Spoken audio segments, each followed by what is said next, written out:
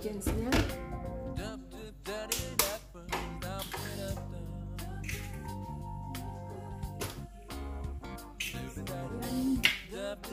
Anim na itlog. I-mix siya. Ito yung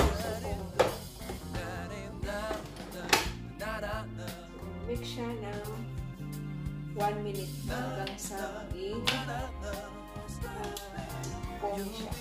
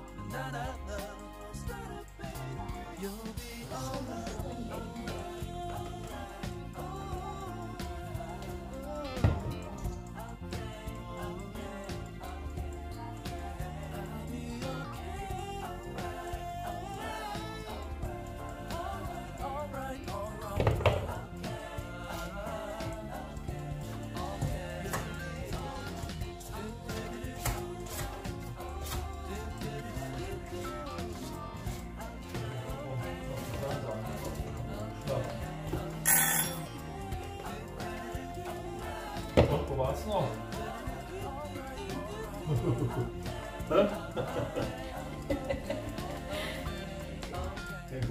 Mach mal Fernseher an, da denkt er, ich bin hier. Nein. Nein. So denkst du nicht, ne? Nee. Da habe ich das ausgemacht, weil... Ja, ja. Wo warst du denn noch?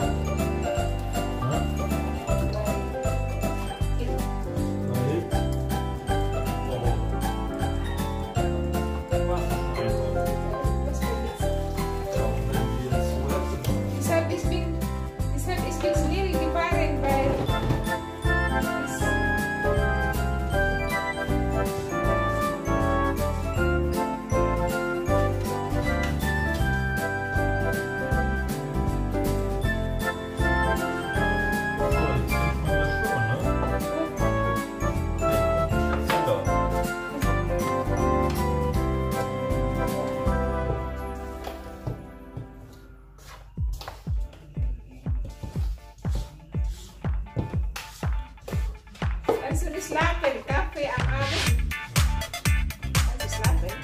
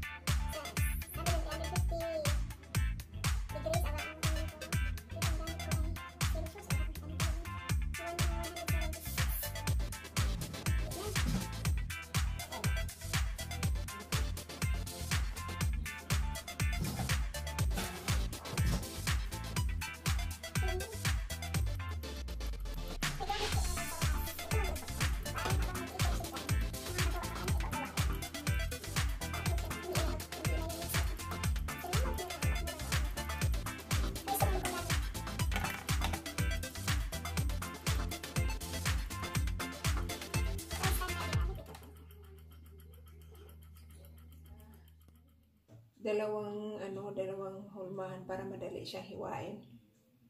So, dalawang hulmahan na tig 9 inches para halb-halb mo lang siya.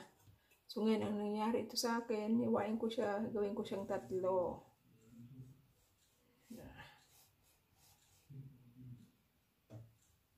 Na murder ang aking cake. Masarap pa naman siya, masarap. Kaya lang,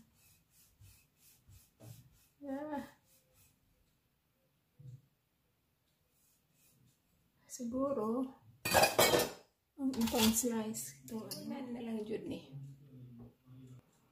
So ngayon, ang next na gagawin natin, itong purèed, lagay dito.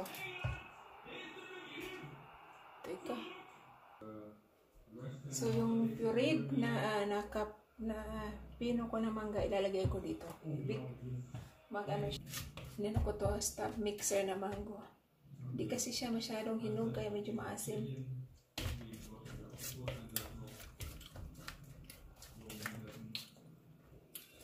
So, yeah.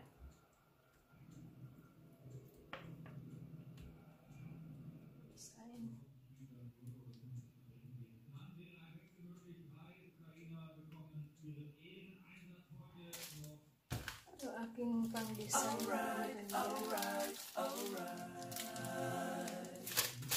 Okay.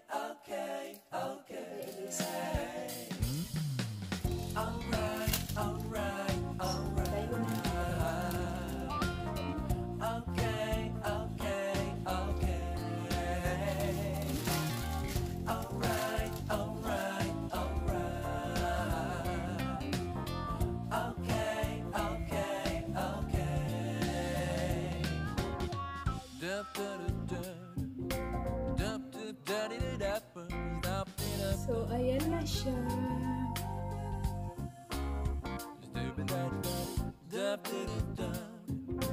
So, ito yung cake ko.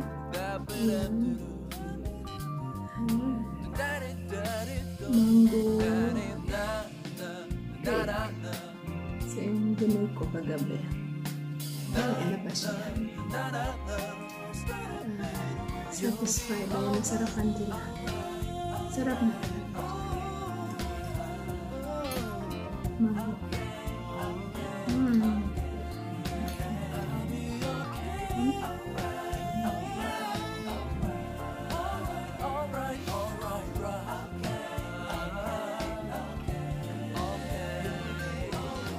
Ito na lang natira.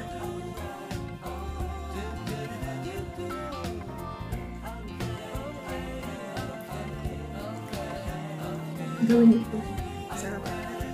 Mango. At hindi sanay ang ginamit ko kundi cream cheese with butter. First time ginawa pero na-perfectly.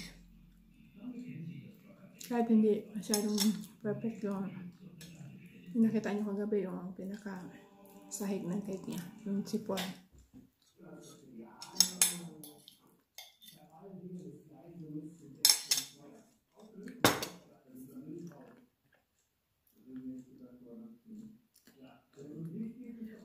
Salamat sa panonood. Huwag kalimutan mag-subscribe at share. Kung hindi ka pa nakasubscribe, click mo lang yung bell button para update ka sa susunod na video ko.